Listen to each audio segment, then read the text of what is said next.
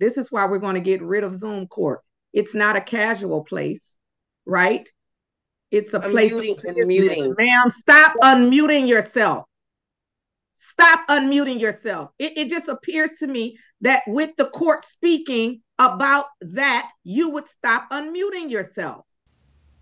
Welcome to Rebel Chaser. My name is Gail, and I have 2 clips for you today from Judge Lynise Bryant at Michigan's 36th District Court. Judge Bryant has a little bit of a rough day today, and she goes off in epic fashion. The first clip is of a woman who keeps unmuting herself, which really angers Judge Bryant. And then the second clip is of an older gentleman who's been on probation and actually had probation extended, and he has done nothing on probation. So I'll let you guys be the judge. Have a great day. Stay safe. Happy New Year.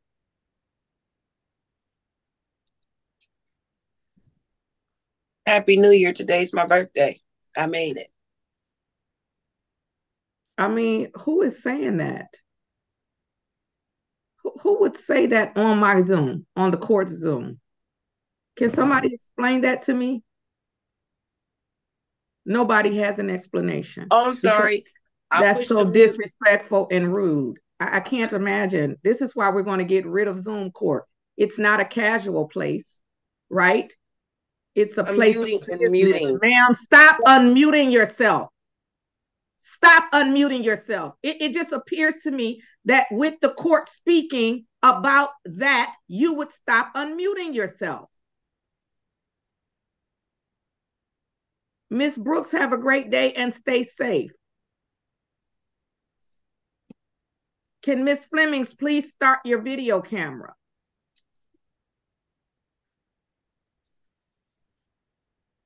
In itself. There it is.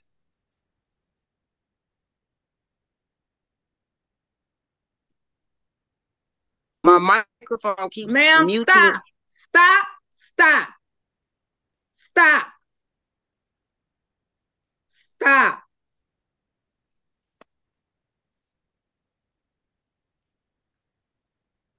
Ms. Flemings, please remain muted. Just remain muted until the court allows you to. But I've said that no less than 4 times. No less than 4 times I have said to stop unmuting yourself. No less than 4 times. No less. All right. I am ready on Brown. I'm ready on Brown. I am ready on Brown. What I know for sure is that I speak English. Miss Ritter speaks English. We both speak the same language. When Miss Ritter said stop unmuting, it was the same language that I was speaking when I said stop unmuting. And all of a sudden, Miss Flemings has stopped unmuting. Let me say this to everybody, news flash. This is my courtroom. And when I speak, that's what is the word of the day. So I don't know why you decided you need to listen to Miss Ritter, but let's just be clear. Ma'am, stop making all those faces. Stop making all those faces. Ms. Ritter, I'm gonna let you go back to the breakout room with your witness, because we're not going to proceed today like this, and she's going to stop. Yes, Judge. She's going to stop. Sir, have a seat. We'll be with you shortly.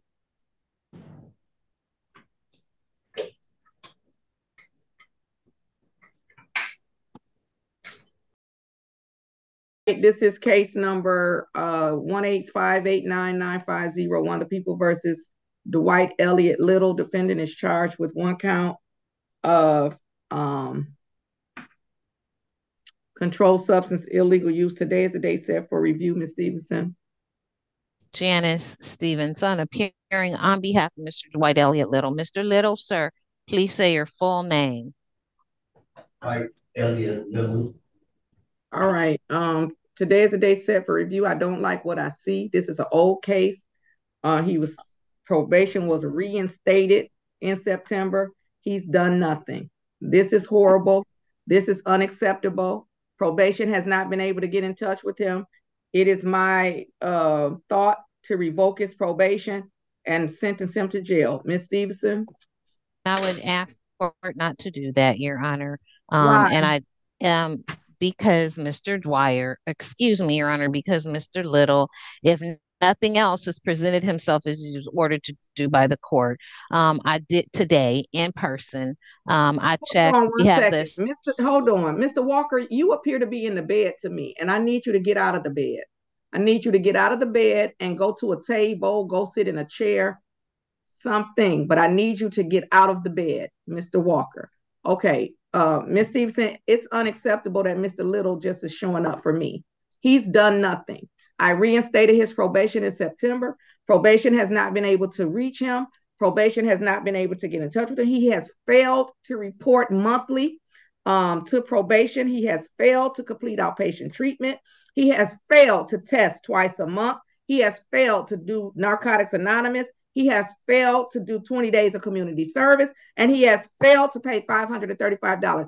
He has failed. His probation is revoked. It was a reinstated probation. It was a reinstated probation.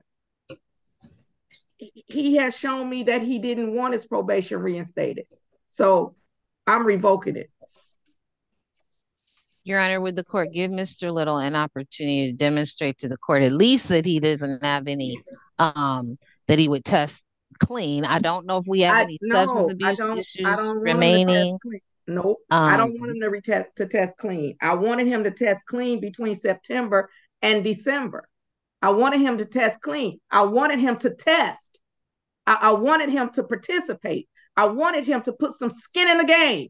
I wanted him to do something to show me that he was worthy of me reinstating his probation. He has done nothing. I mean, zero. I'm talking about zilch. He's done absolutely nothing since I reinstated the probation in September. This is absolutely unacceptable. Except make it back down here to the courthouse, Your Honor. And coming to court is not a condition, is not a part of his probation. I'm talking about the probation. Coming to court is coming to court. Every person who is a defendant in a case has a court date. I'm talking about complying with the terms and conditions of the probation that the court has set, because we all know that probation is the alternative to jail, and jail is the alternative to probation. This defendant, Mr. Little, has shown me that he wants the alternative to the probation, and that is jail. He has done nothing, zero, zilch. And I know if I call Miss O'Driscoll and ask her for her opinion, she's going to say, Judge, I can't work with him. I go ahead and put him in jail. He's not a candidate for probation. So coming in here, coming to court and acting like, oh, that's what all I need to do. No, absolutely not. Absolutely not. This is Mr. Little on a 2018 case. I don't even know how much time he actually still has on a probation. But we've been dealing with Mr. Little since 2018, and then he came in to see the court. Well, he was sentenced in 2020. So he was sentenced 3 years ago to 12 months, and here we are in 2024, right? January 2024. May I? He's done that. Sure, you can try, Ms. Stevenson, but I have a verdict to give, so you could try. I understand, Your Honor, and I certainly appreciate the court's frustration with Mr. Little's lack of compliance, utter lack of compliance with this court's order. I don't believe that incarceration is the only sentence available to this court. I would argue that this court does have the power to sentence Mr. Little to a term of probation as a consequence of probation violation. And I think that would give Ms. O'Driscoll and the other staff over 36 District Court probation the opportunity to continue to work with Mr. Little, who, Your Honor, unfortunately, I have to say, that I have a number of clients who don't even come to court, that if they're not going to do the probation, they follow this court's other instructions, just don't show up. Mr. Little's not trying to do that. He's not thumbing his nose at this court. He's not being that disrespectful of this court's order. He did show up today, and I do believe that that counts for something because he didn't have to do that. He was ordered to, but he didn't have to do that. So I think that that shows that he's trying to do something to come in. Trying to keep on talking over me, but you know I'm not going to let you. You're going to try to I didn't hear you, Judge. I didn't hear you. I was like, I really like you and respect you as a lawyer, but I'm not going to let you keep talking on me. What you started saying sound like to me when an abuser come and tell their abused person, well, I didn't beat you Wednesday. I beat you Tuesday. I beat you Sunday, Monday, and Tuesday, but I didn't beat you on Wednesday. So be grateful. And then I might beat you on Thursday. That's what you sound like with that argument to me. I had to try something, Judge, and he's here. And he's here. Well, I'm so glad he's here. Mr. Officer Craft, you could take him to the back. I'll recall his case later. Thank you. You could take him to the back right now. He going to jail for 93 days. That's what's going on in my mind right now. Judge, you ready to bring him out? I am. Mm-hmm. Gotcha. Straight.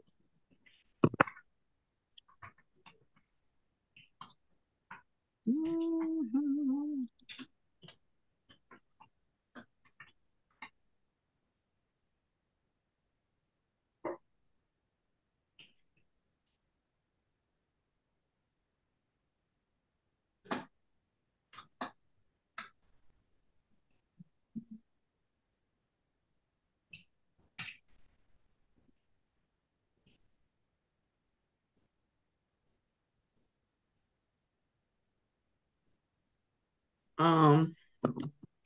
Recalling case number 185899501, the people versus Dwight Elliott Little. Ms. Stevenson. Again, for the record, Your Honor, Janice Stevenson appearing on behalf of Mr. Dwight Little. Thank the court for recalling the matter. Mr. Little, sir, please tell the judge your full name. Dwight Elliott Little.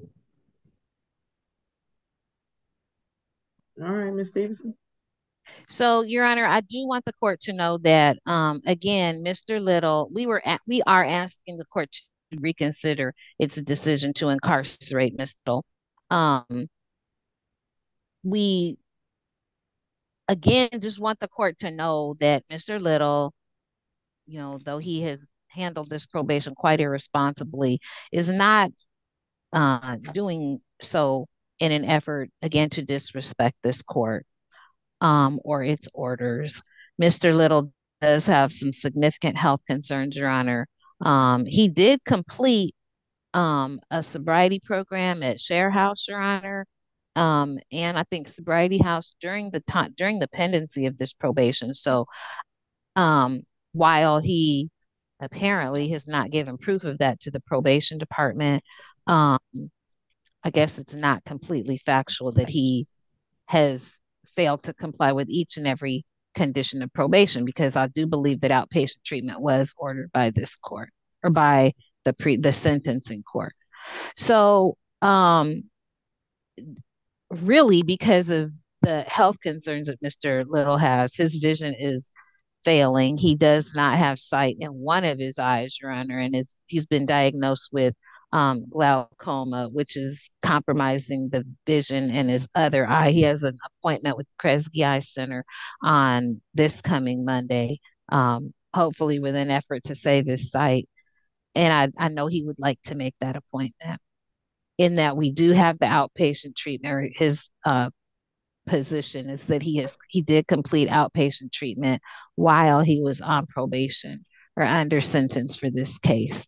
So I think he's taken some steps to try to do what he's supposed to do in terms of this court order.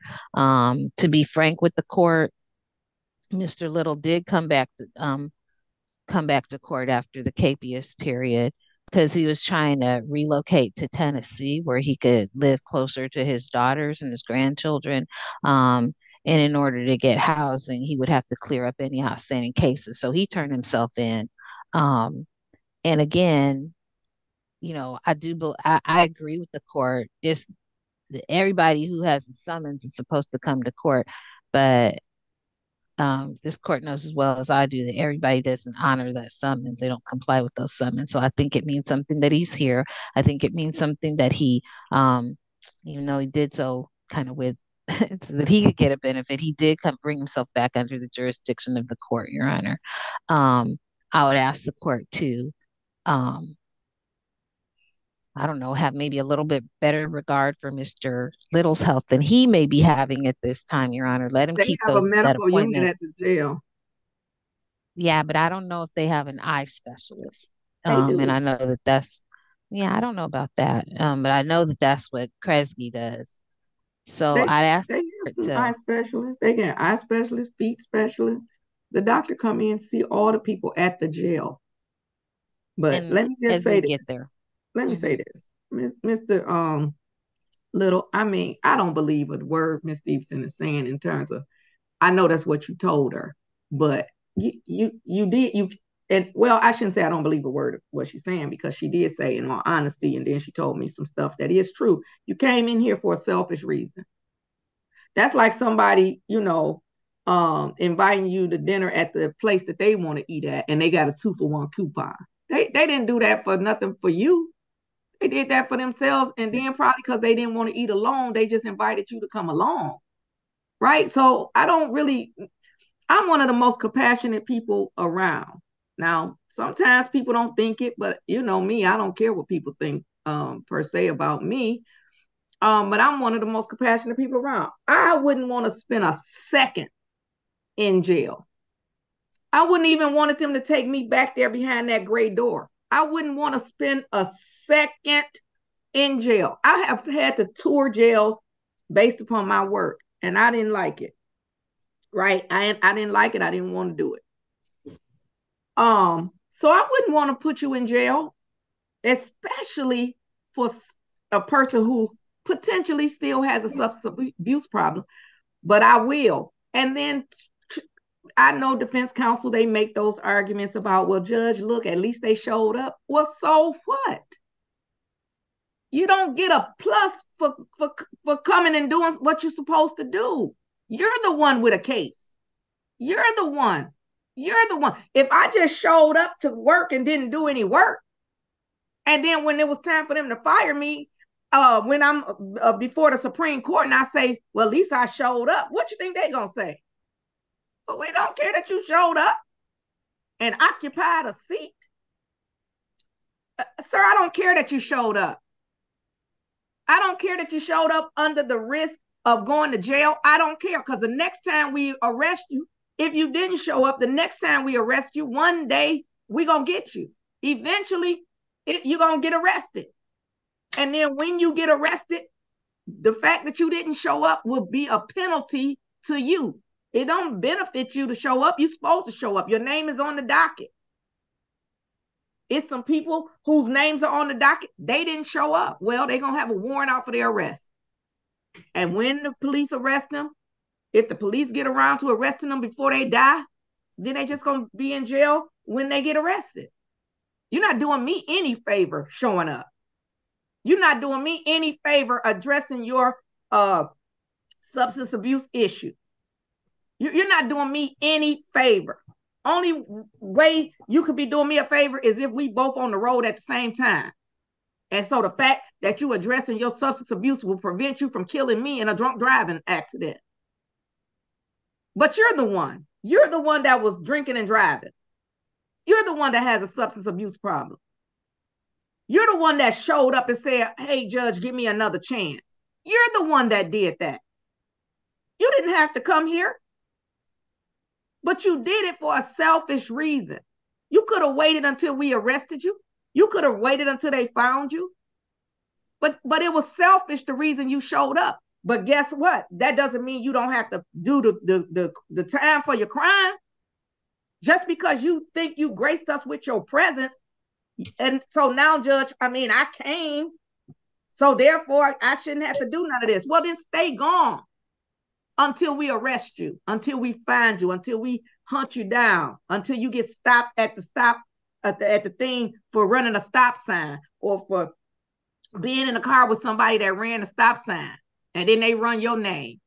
One of the things I used to enjoy as a young judge, I don't want people going to jail now, but it just used to kind of, I don't know, do something to me when somebody was on their way somewhere important, somewhere like the first day of their job or a job interview or to the daughter's wedding, and they get stopped by the police and get arrested.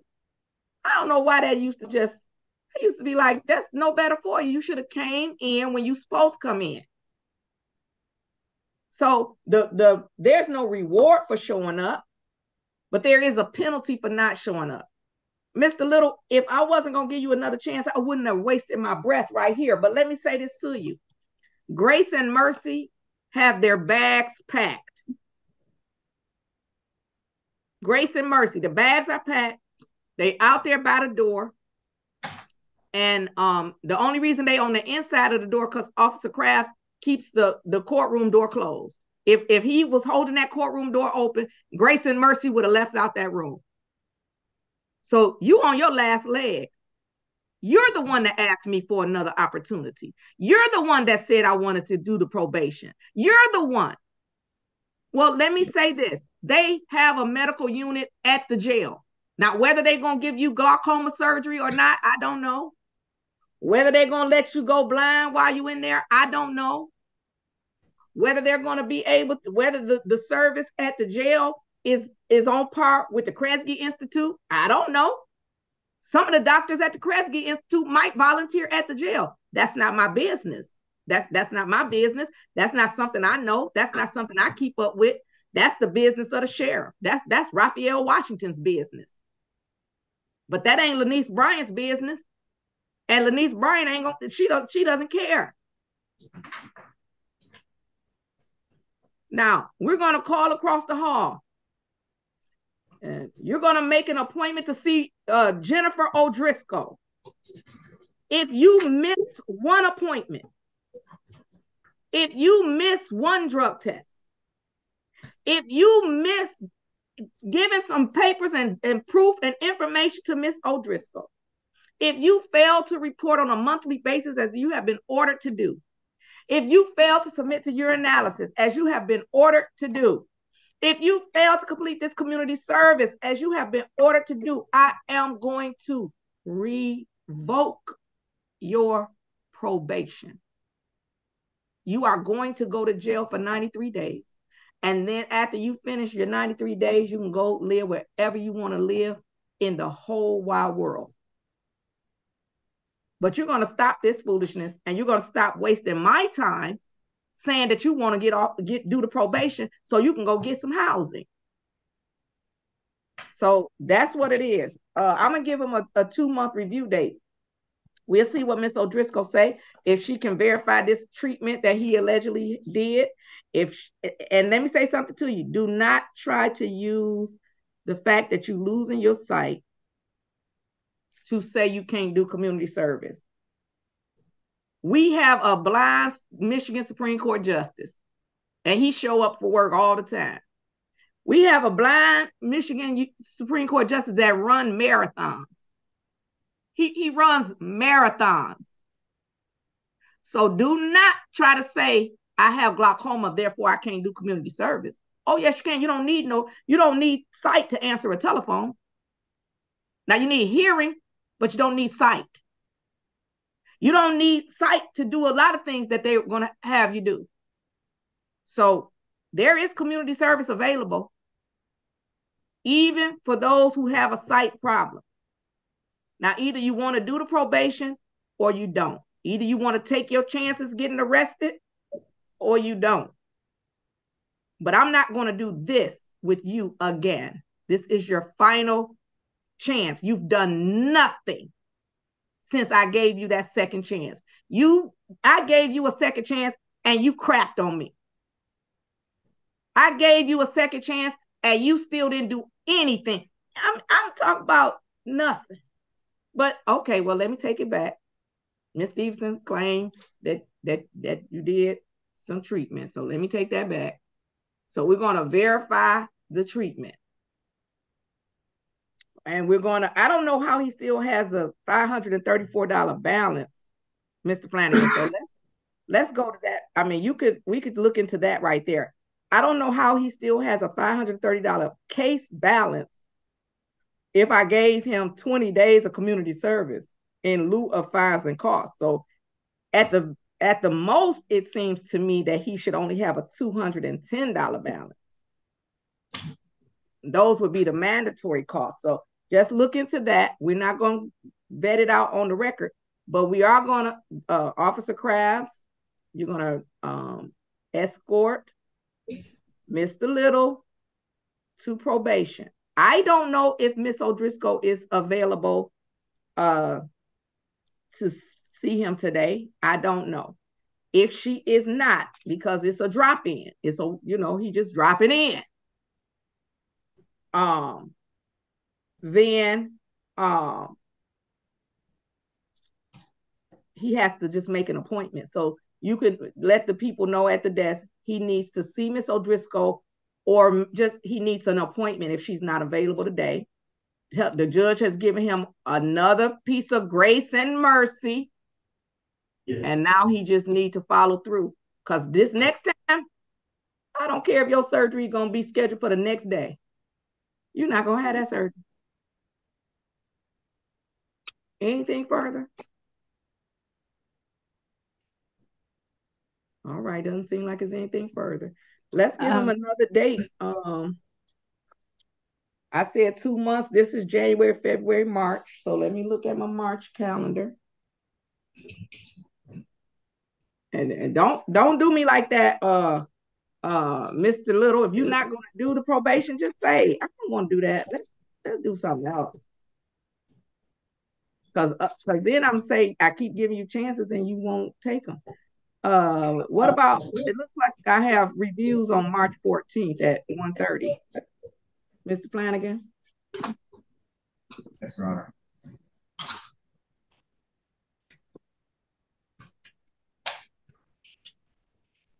Yes, Your Honor, 3. Okay, we got 4 now. We're going to put Mr. Little on February, strike that, sorry, March 14th at 1:30 p.m. He could come in person or he could come on Zoom. But know this, even if you come on Zoom and I say I'm gonna put you in jail, I'm gonna send the police to your house. So don't act like because you come on Zoom, I can't find you, because I can. I send the police to get you if I say I'm gonna put you in jail. So just know that. Either the Detroit Police, Chief White, or the Wayne County Sheriff, Raphael Washington. I have both of their phone numbers I got. So don't think I won't find you. Anything further? Other than thank you very, very, very much, Your Honor. I don't have anything further. Mr. Little, do you want to say anything to the judge? Like, thank you. I can go and tell you that I'm gonna do everything I can to finish this, to complete this. I'll be 71 on the 13th of March. And that ain't old. 71, what that mean? It's Betty White was 90 and she was still working, 99. Let me tell you something about me, Miss Little. Excuses are not something I even allow to come into my mind. I don't allow no excuses. 71, what age is a number. It's what we do with the age. It's what we do with it. But go ahead. I interrupted you. I was only speaking that what I've been through in the 7 years that I've been living on, making all efforts to change. I've even started back from the church. I'm saying it's my efforts to change. They brought about some different things in my life. I have some difficulties, I have some problems, but everybody does. And I can only do better, try to do better than what I have done. And you are absolutely right. Mr. Little, that is absolutely and exactly right. And the only thing that I tell people, this is the only thing I tell people. Sometimes, Mr. Little, you are exactly right. That is exactly right. That is correct. But the only thing is, sometimes people, when they get ready to turn their life around, the one thing sometimes they don't anticipate or think about or understand or accept that even though I'm turning my life around, it may be some things that I did previously when I wasn't trying to turn my life around that I now have to make penance for. So just because I'm turning my life around, I want to be a good person, I want to do the right things. Some of that could include paying some penalties for some things that I did. And if a person is really committed to changing, they're going to be okay with paying penance for the things that they did. So that means even though you're trying to turn your life around, and it may be hard because now you've built up some stuff. You build up some stuff, right? And Mr. Little, I want you to go live wherever you want to live. I want you to be successful on this probation. I want you to be. But when you show up and you haven't done anything, that tells me I want it more for you than you want for yourself. And one thing that I determined for moving forward after I came back to work off of my leave in December, I think I came back December 6th. I said, I got to protect my own peace of mind. And so I cannot want for other people's stuff more than they want for themselves. I'll be on here fighting for the people. Come on, you could do it. You could. Why won't you do it? Oh, I'm not doing that no more. I'm just going to say, okay, you don't want to do it, go to jail. You don't want to be a better person? Okay, go to jail. You don't want to do. So I think you want to do it, but you have to put the effort into it.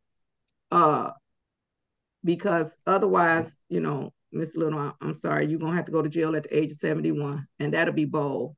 That won't be right. Okay? Yes. And I don't want you to, because your pastor, he might try to come on here and say, give him a chance and stuff, and then I'm going to hate to not listen to him, because I will. And tell him how many chances I gave you. But we in it together until we're not.